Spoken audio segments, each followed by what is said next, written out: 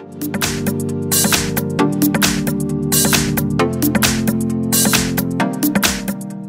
front of me is a HUAWEI MediaPad M5, and today I'll show you a couple of tweaks and tricks that I can do on this device. So jumping straight to it, we're gonna go into the home screen and wallpaper to change the way home screen looks like. So as you can see, by the default it resembles more an Apple device with all the icons in the middle and without any kind of like app drawer of any sorts. So anything you install will be always placed on the home screen and just keep adding new pages. And to change it and set a app drawer, all you need to do is go into the settings and then home screen wallpaper. And from here you'll see home screen style, which is set to standard. And all you need to do is select drawer and you'll see it minimize, and now you have the app drawer right here. You can tap on it and then have all the apps. Now mind you that whatever has been on this home screen you will need to now remove manually before it's like only visible here. So yeah, but everything new that you install will be always placed in the apps and not on the home screen.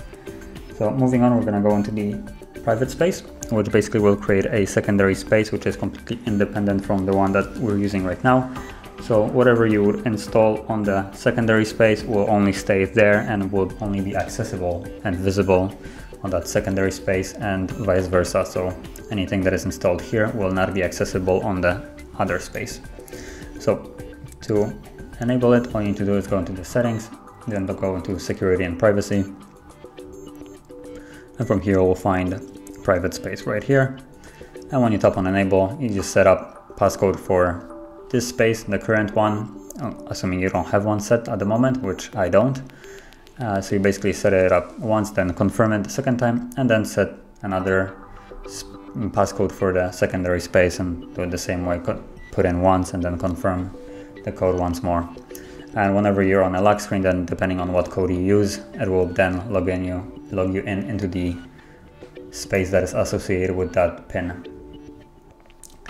And on the topic of kind of like protecting and basically different spaces, you also have file save, which if you go in here, it's only accessible through settings, unfortunately.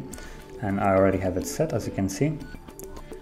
And once you put in the password that you have set, which at the beginning, if you try to access it like basically the same way, you will have to put in the password and confirm it. And from here you will have different categories, so files, videos, audio, and images. And as an example, I took a photo which is protected now. And if I go into the gallery app, you can see that there's nothing here. So it's fully empty. And if I go back into the file save, and I guess log into it again, you can see that there is actually an image which is completely hidden and only accessible once you put in the password.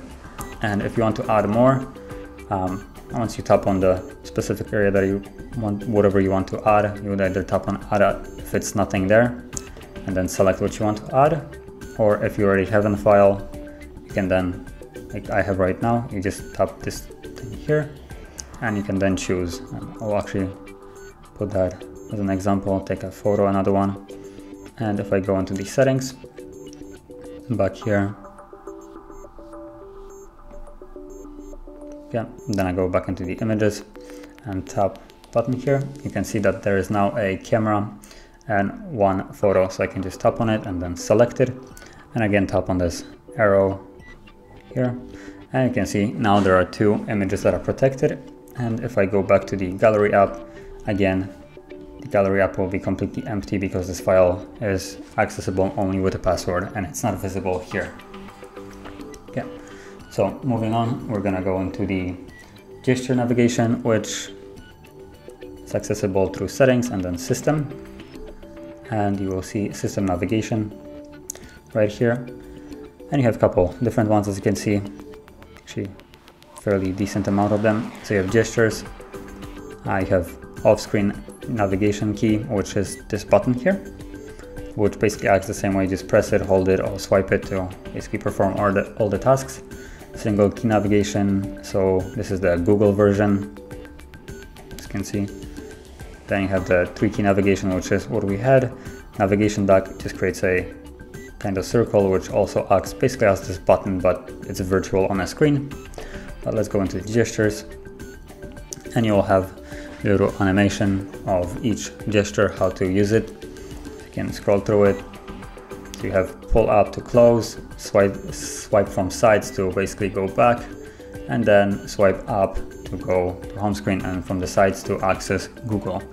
And as an example, just gonna go back, let's enable it, and now go back. As you can see, this thing appears on the side. If I try to drag, so if I do this, it just goes back, one back, same as on the other side.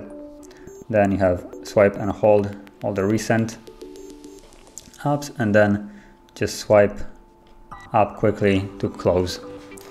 So it's a fairly nice way, and most of the phones now use that anyway.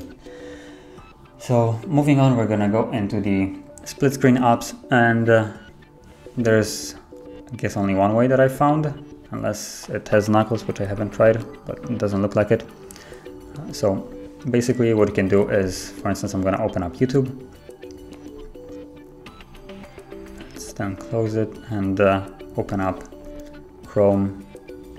And now if I say go back to this, make it a main page, scroll up, and then actually, let's do this. Not what I wanted. So let me try that. Okay, so you have this button here, creates a split screen, and then you choose another one like so, and then you can, for instance, watch something right here while continuing to do something else on a different screen. I think it might work a little bit better in this way, and sometimes when you try to open it, it can also work the way I try to do it. So,